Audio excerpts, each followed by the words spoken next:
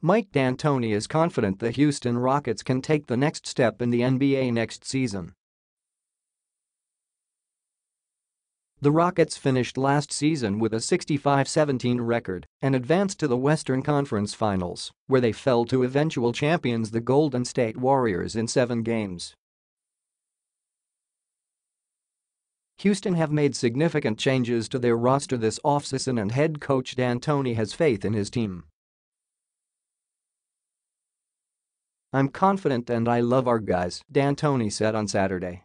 "And I think the worst we're going to be is great and hopefully we can take that last step." Houston re-signed point guard Chris Paul earlier this month, while they retained the services of star center Clint Capela on a new 5-year deal. But former Rockets forward Trevor Ariza agreed to a 1-year, $15 million contract with the Phoenix Suns when free agency began on July 1.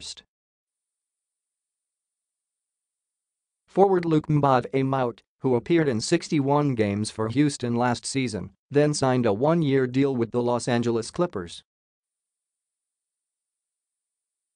"You hate to lose Trevor and you hate to lose Luke," D'Antoni said. "It happens. That's the business part of it, and we'll miss them. But at the same time, it gives opportunities to other guys. We're moving along. It's changed but we're trying to make it for the best."